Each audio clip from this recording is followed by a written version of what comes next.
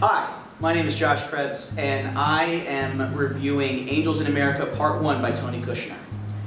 And I'm doing this with a habanero pepper because I secretly hate myself. So let's do this. Okay.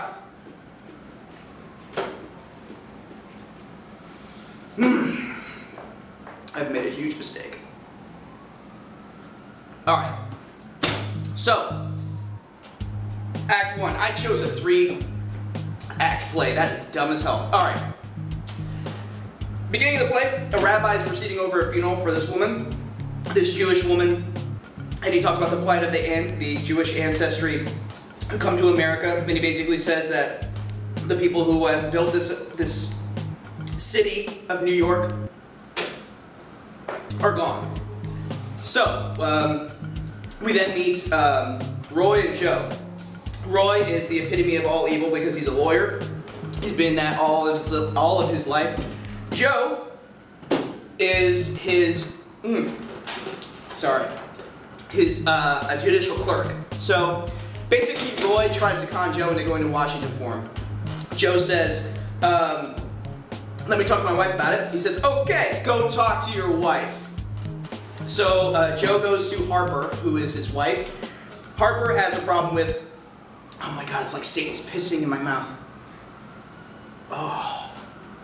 Alright, so Harper is addicted to pills, mainly Valium. So he shows up, he comes home, he says, Harper, let's go to Washington. Harper says, oh God, I'm jumping ahead. Harper hallucinates that she sees this travel agent, and she says, I want to go to where I'm by myself and fulfill this loneliness that's inside of me. Next scene, we meet Lewis and Pryor. Pryor reveals that he has AIDS. Lewis says, no, he gets all, I can't believe you have it. And so, next thing that happens is Lewis goes to the rabbi from the funeral, says, what happens if you leave someone that's in need? The rabbi says, I don't know, you have to live with the guilt. So that happens.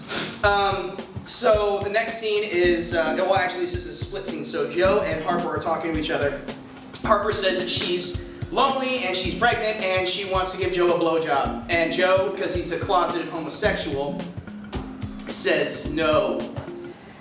Oh, God. Okay. Next scene, Joe and Lewis meet. Lewis is in the bathroom crying over Pryor. Joe comes in and comforts him, gives him a tissue. I wish I had a tissue right now because I'm crying. Alright. Lewis calls him a gay Republican. Joe says, I'm not gay. He's gay. And it's kind of a little meet cute between the two of them. So, Harper and Pryor share a dream together. Pryor is dressing up in drag makeup, and Harper shows up and she says, you're sick. And he says, so are you. You've got loneliness. And that scene happens. At the end of the scene, Pryor is visited by the voice of an angel. We don't know why yet, but she says, hey, you're going to be a messenger. Alright, so we gotta keep on going. Oh my gosh. Roy goes to a doctor, he has AIDS. The doctor says, hey, you have AIDS. Roy says, only gays have AIDS. You're saying that I'm gay. If you say that I'm gay, I'm gonna destroy your practice. So he has liver cancer is what he says.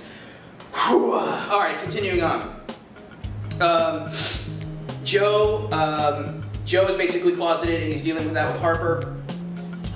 Pryor and Lewis have a fight because Lewis wants to leave and he feels guilty about it. He finally leaves, and then Lewis goes to the park to have sex with a guy. The guy feels uncomfortable and leaves. Oh my gosh. I've still got these notes.